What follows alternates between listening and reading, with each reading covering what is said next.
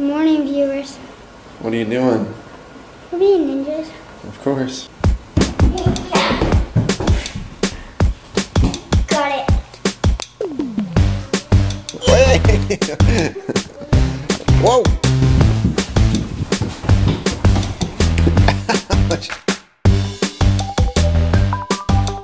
Alright, so this morning the big kids are with a babysitter and I'm taking Ms. Laura into the dentist. She has a hole, like a black spot of a hole on one of her front teeth, and we're worried it's a cavity. She's only had her teeth for like 3 months, so it's really weird that she would have a cavity there, so the dentist is wanting to see, does she have cavities elsewhere? So I'm really just nervous going in. I feel like a really bad mom too, like how did I already let this little girl get a cavity? But he said that I shouldn't feel guilty about it, that it could just be like her genetics, and anyway. So we're going in and I don't really know what to expect, but I'm not very excited about it. Hi. Buttons. Buttons. We're getting in the elevator. Trying to press the buttons? You never get to press the buttons. There we go. Press that button. Good job, big girl. Oh, this is so fun. Do you see up there? Do you see up there? Say hi, Mama. Alright guys, well, it turns out that she has hypoplastic enamel, which means that when her teeth were developing, it just developed that way. Come here, Laura. Come here. Come on. Uh-oh, don't press that button. No, don't. Laura did really well.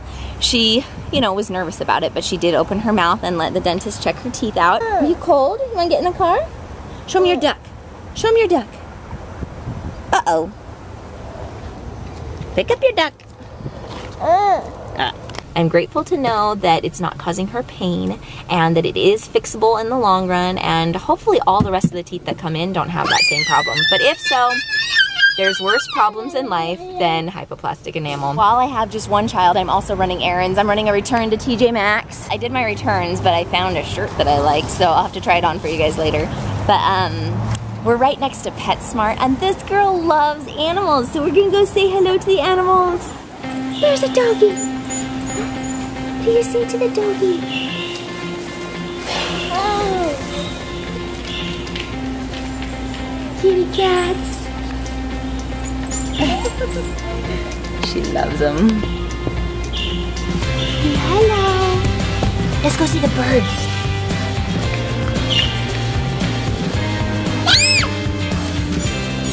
I'm an adult and I find this spot completely mesmerizing. Can you say fish? Fish.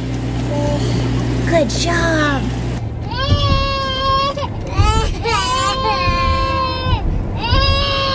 Let me out! I want a snack. I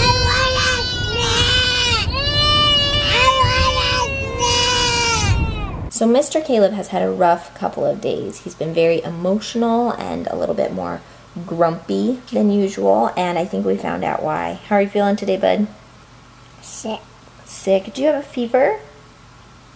Yeah. He does. He has a fever. So we gave him some medicine and some cuddle time, and hopefully he'll be back to his normal self soon. Can you tell the camera what part of your body's hurting? Your head is hurting. Any other part? Oh, that part of your head too? And your cheeks? That's all.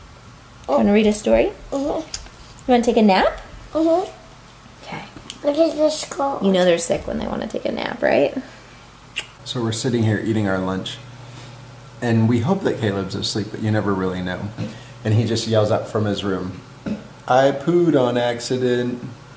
I just thought that was really funny. I have two thoughts on that. Number one, I'm really grateful he's going to pull up during nap time today. And number two, I'm grateful Jeremy's still home.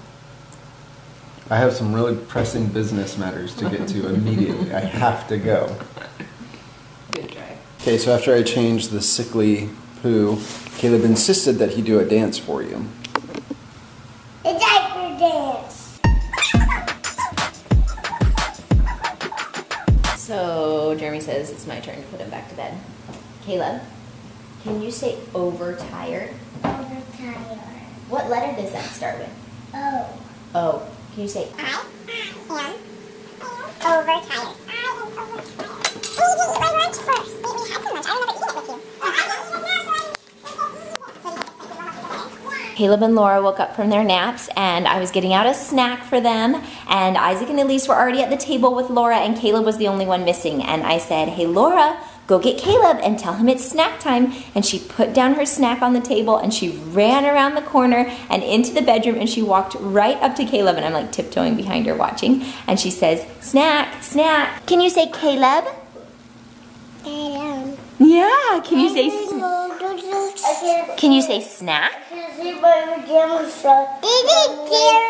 Oh, there's so many fun things to talk about. Anyway, I think it's so cute how she's learning to follow demands. Like, well, she'll hear us talking about going and she'll run over and get her shoes, or I'll tell her, you know, go get a diaper, go get shoes, and she is like listening and she's becoming a human. You're humanizing. What do you think of that? Yeah, there's your shoes. We were just talking about shoes, huh? We just had dinner. Kendra headed off to run some errands, and the kids are all kind of freaking out. What's going on, Isaac? Thunderstorm. Thunderstorm? There was a really loud crack of thunder, huh? We're gonna be safe, okay? Well, what about our squirrels and rabbits? They went inside their little trees and holes. They went to all their safe places. It isn't that safe. If lightning strikes that spot, then what if the tree falls over? Sometimes that happens, huh? Quarter-sized hail. It's a line of thunderstorms right now moving into the city. Hail. The wind Stanley by 7:13 and Lexington, Missouri by 7. I do not like storms. They make you a little nervous? Expected hazards include 60 miles per hour wind gusts and quarter-size hail. This is a radar-indicated threat. The following impacts are expected. Hail damage to vehicles is expected. Expect wind damage to roofs, siding and trees. Locations impacted include Kansas City, Independence, Lee Summit.